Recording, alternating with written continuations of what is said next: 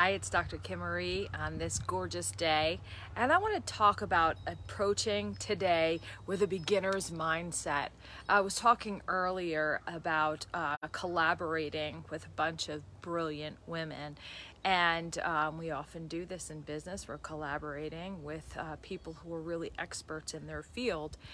And there can be some miscommunications. There can be what we think is clear, what we think we've communicated clearly is not so clear to the other people, and there can be questions, there can be miscommunications, there can be misunderstandings, and I was having a conversation this morning about that, about approaching things from a beginner's mind.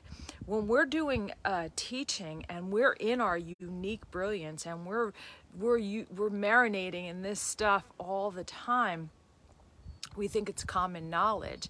I remember when I started writing my first book years ago, I would speak in a language that skipped over all the beginner's mind concepts and brought them right to where I am, or only a couple of steps before that, and thinking that everyone had the same knowledge and the same training that I had. And I realized that that's not the case. I just didn't give myself enough credit. And I think that we don't give ourselves enough credit, that we are in our unique brilliance and don't realize that that's not common knowledge to everybody. I was talking to my grandson yesterday, and he said that he had an accident while he was sleeping. He had taken a nap and he had an accident.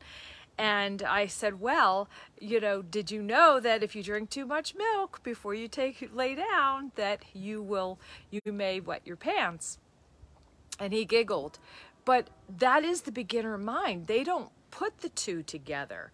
They don't always, and it's not because we're not as smart, it's just that it's not your field of expertise. So the next time somebody may not get what you're saying, or may not, or there may be some miscommunication somewhere, rather than getting frustrated and acting like you already said that, or that this is what you said the first time, understand that we may need to break it down. Like, we might be trying to serve someone a whole meal when they're only able or capable of taking a bite at a time. And that is also what we want to give ourselves. We want to give ourselves the grace of having a beginner's mind in an area that we're not comfortable with, or that we don't know real well. Not getting frustrated with ourselves, not allowing piling so much and so many expectations on ourselves on something that we're learning new. I've been doing a lot of techie things, connecting all the dots in my business, and that's not my area of expertise. Yes, I can do it. Yes, I can learn.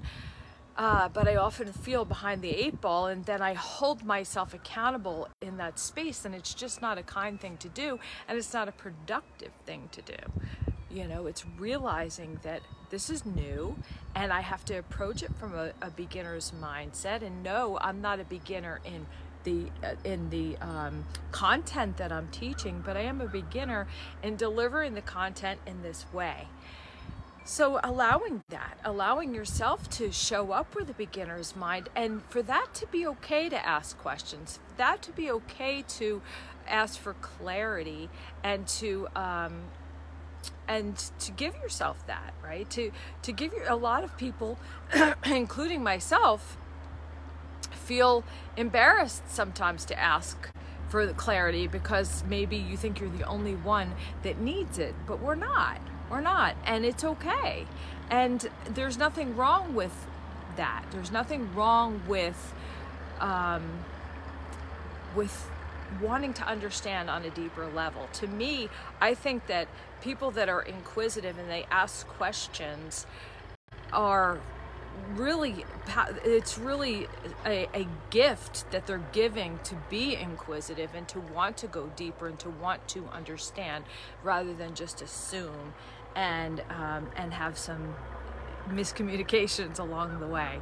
So give yourself the grace, give yourself the respect, give other people the respect to start with a beginner's mind, to remember that each one of us has our area of brilliance, and each one of us has our learning curve. So remembering that when we're on this road together, so we give each other grace, we give each other respect, we give each other love, and we help set each other up to win. I hope you have an amazing day. I love you.